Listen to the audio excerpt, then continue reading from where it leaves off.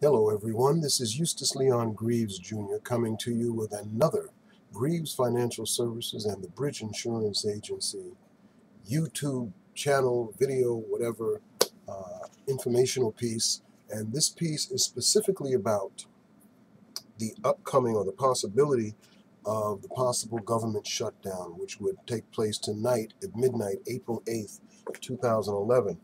I'm a member of the National Association of Tax Professionals, and they've been keeping us updated as to what's going on with this situation as affects the Internal Revenue and its services. So I just want to bring you up to date, give you like 5 quick bullet points as to what's going to happen if there is a government shutdown regarding your taxes. Number one, the April 18th filing deadline remains in place for Form 1040. That doesn't change.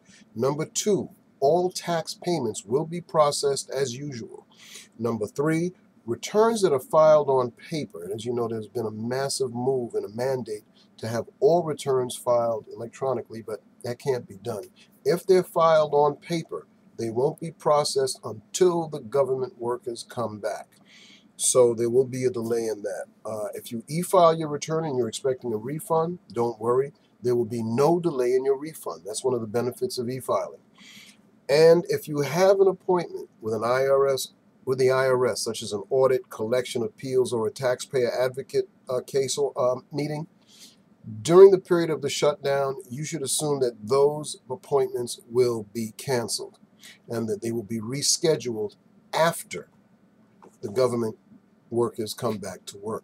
So again, April 18th, again, it's not the 15th this year, it's April 18th, because on Friday, April 18th, Washington, D.C. celebrates what is called Emancipation Day. And because they celebrate that and they are the seat of the United States Treasury and, of course, the IRS, nobody's going to be working on Friday anyway. And again, if you owe money, do yourself a favor. Don't forget, when you owe money, you're going to send it in an envelope with a certain address. Those envelopes will be open. So if you do owe money, get the money in on time. At least have it postmarked by the 18th. Okay? That's it for now. If you have any questions, feel free to give me a call at 718-783-2722. Again, 718-783-2722.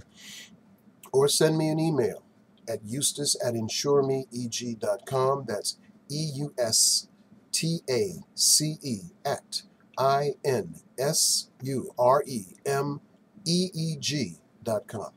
Looking forward to hearing from you, and as I get information about the shutdown, I'll be more than happy to post it here on the Greaves Financial YouTube video channel. Thank you, God bless, and make it an outstanding day. Bye-bye.